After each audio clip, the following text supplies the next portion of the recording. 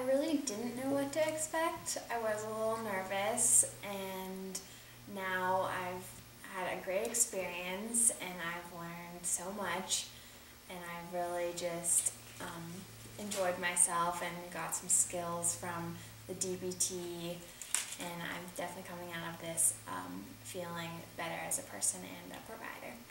The mindfulness that we learn with DBT is definitely something I'll take away from here, and being present in the moment.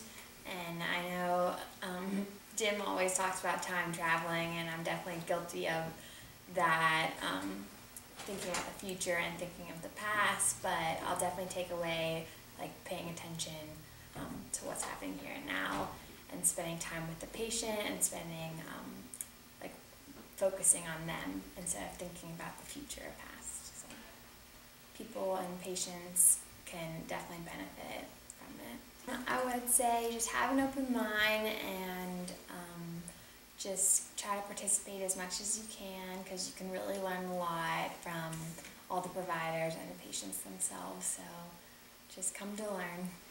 I would say the last group that we ran, I thought was a lot of fun. Me and the other PA student and Jim.